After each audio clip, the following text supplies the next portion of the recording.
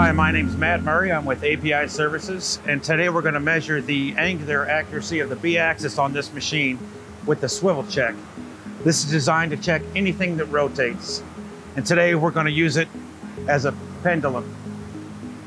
So I've got a tool holder here with a 25mm collet, and we're going to go ahead and attach it to this spindle right here.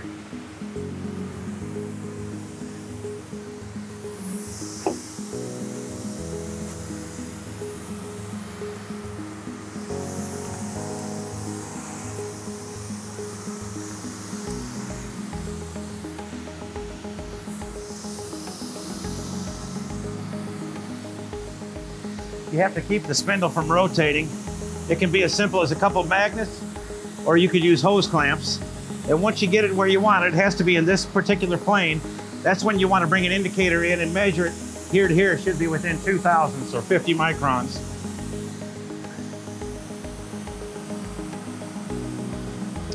After you get that lined up, go ahead and hook it up.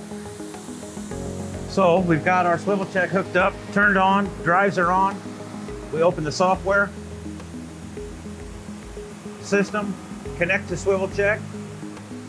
You're going to go through an Ethernet, and you've got pictures of every setup right here. We're going to go with the shank mode as opposed to horizontal, vertical, or flange base. Connect to SwivelCheck. Right away it sees the serial number. Connect.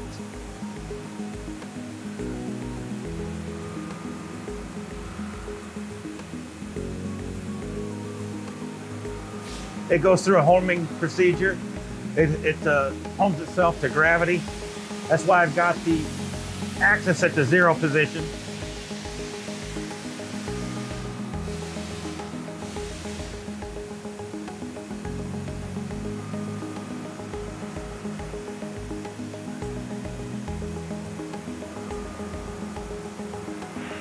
Now set up. Number of runs. First target, last target, where you're starting, where you're finishing, my increment. Today I'm going to do -90 to +90 every 15 degrees. I leave the trigger band alone. The dwell time you have to play with. Your machine may take a little longer to settle in than the next machine. This one I've got down to 8 seconds. Overshoot is 1 degree. So I'll go from -90 to +90, then 1 degree overshoot and back, and come and do the reverse. Targeting sequence is from the end to end. Company, test axis, everything's good there. Save setup. Call it whatever you like. Right away it tells you to go to the initial position before starting data acquisition. So I'll go to -90 and we'll start the measurement.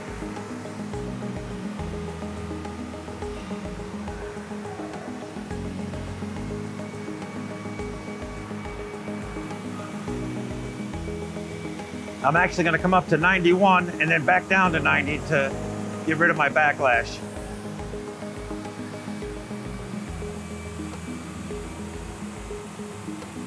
Okay, ready to start. And away we go. It's going to dwell for 8 seconds.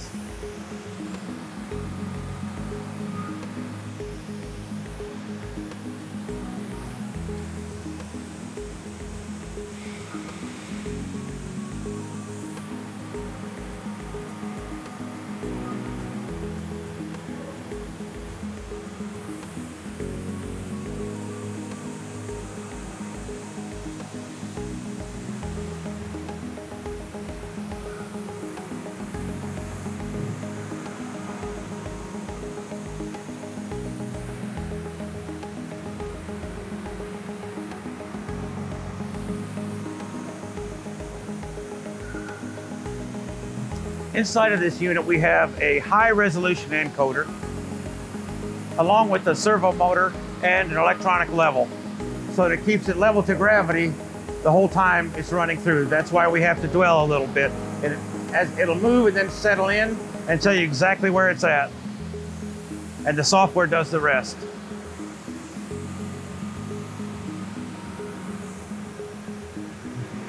I'm doing every 15 degrees. I'm doing bidirectional. I want to see every aspect of this axis. You can do unidirectional.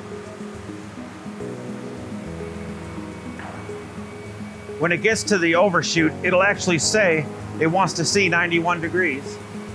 So we go there and we have the same dwell we have for the rest of it. It has to satisfy the software at that 1 degree.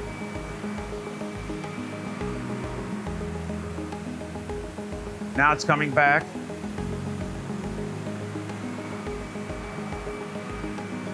When it's finished, a message will pop up saying so, and then you're ready to look at the data.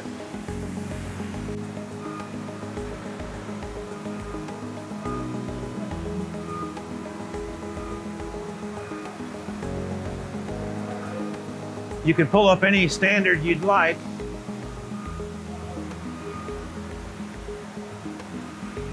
ISO B554, and you can see where all the errors are. This one's 11.8 arc seconds,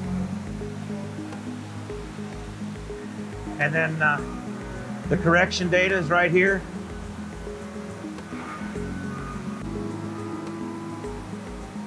Gives you the error in arc seconds, and from that you can make from the data given here, you can come up with a compensation file to load directly into the control. And it's that simple. Thank you for watching our video. If you have any questions or would like to schedule an online demo or an in-house demo, don't hesitate to contact us at apimetrology.com and speak to a real metrologist today. Thank you.